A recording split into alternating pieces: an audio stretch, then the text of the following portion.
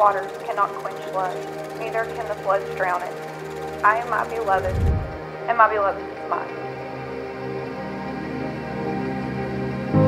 Nicholas, today I become your wife and you become my husband.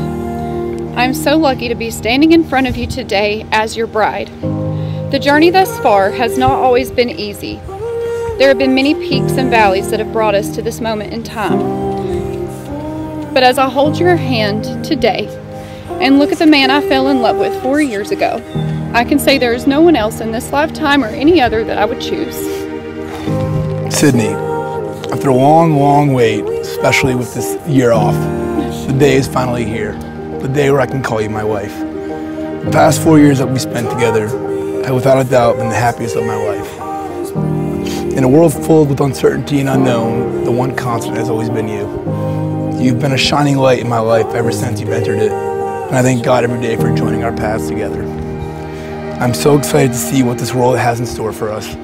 The highs, the lows, the ups and the downs. I get to experience it all with my best friend. So Nicholas, I vow to stand by you always, not only as a lover, but as your best friend.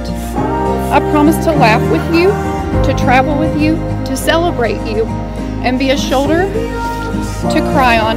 And lastly, Song of Solomon said, many waters cannot quench love, neither can the floods drown it.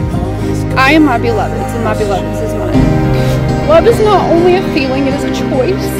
And today, tomorrow, and every day after that, I promise to always choose you.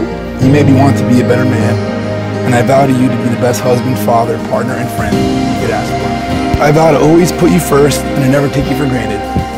I love you more than anything, Sydney, and I vow to love you with all my heart from this day until my last day.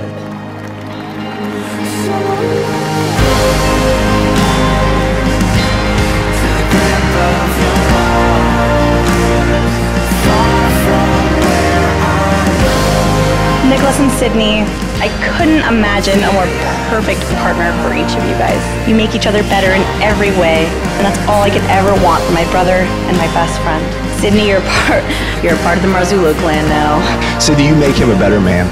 I think we've all concluded that. But Nick is always my best friend.